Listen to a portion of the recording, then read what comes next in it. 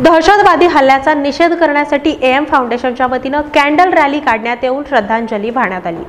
दहशतवाद्यांनी केलेल्या भीषण हल्ल्याचा सर्वत्र निषेध करण्यात येत असून विविध ठिकाणी श्रद्धांजली वाहण्यात येत आहे।